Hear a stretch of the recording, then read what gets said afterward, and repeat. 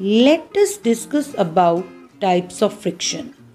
Depending upon the nature of surfaces and the magnitude of force applied on an object, the force of friction is of three types. First is static friction.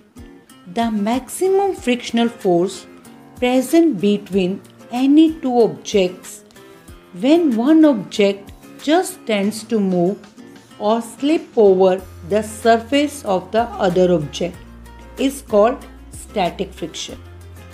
Static friction is a kind of starting friction because an object just tends to start moving. It does not actually move. Static friction does not exist by itself. When there is no applied force, there is no static friction. It comes into play only when an applied force exists on an object.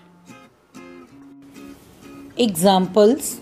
An example of static friction is the force that prevents a car wheel from slipping as it rolls on the ground, even though the wheel is in motion.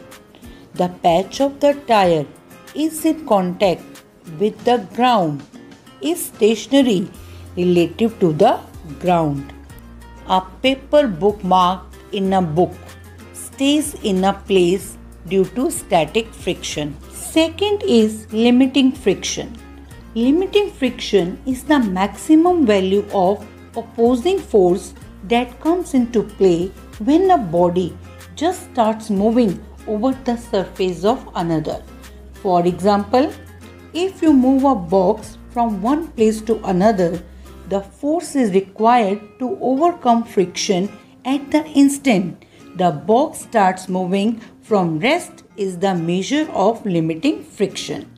The static friction at this stage is maximum. Third is kinetic friction. Kinetic friction is the opposing force that comes into play when one object is actually moving over the surface of another object. Anything rubs, slides or slips has some kinetic friction. Any surface that moves against another surface has kinetic friction. Types of kinetic friction. There are basically two types of kinetic friction. First is sliding friction. Sliding friction is the opposing force that comes into play when one object is actually sliding over the surface of another object. For example, when a block of wood is moved on a flat surface, it slides. In this case, the opposing force is called sliding friction.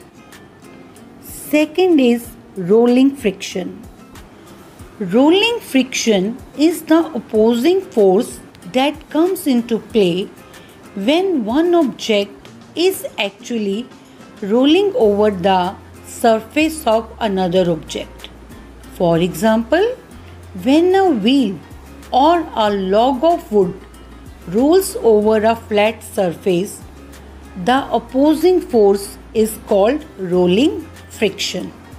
Let us perform an activity to show that rolling friction is less than the sliding friction in magnitude. For this activity, take a wooden block, attach a hook of the spring balance to it and gently pull the spring balance in the horizontal direction. Note the reading of spring balance. Now repeat the same by placing 3 to 4 pencils parallel to one another under the wooden block, acting as rollers. Note the reading of spring balance again. It shows less force. As we know that rolling friction is less than the sliding friction. Whenever possible, sliding friction is replaced by rolling friction. This is achieved by using wheels, ball bearings roller bearings, etc. These wheels have very small rolling friction and help in fast motion of the skater. These days, suitcase and bags are also provided with small wheels. These wheels have very small rolling friction. That is the reason it is convenient to pull suitcase and bags fitted with rollers. Ball bearings are spherical metal balls used in many mechanical structures which have moving parts like fans, cycles, washing machines, etc. They reduce friction as sliding friction is transformed into rolling friction. That's all for today. Thank you.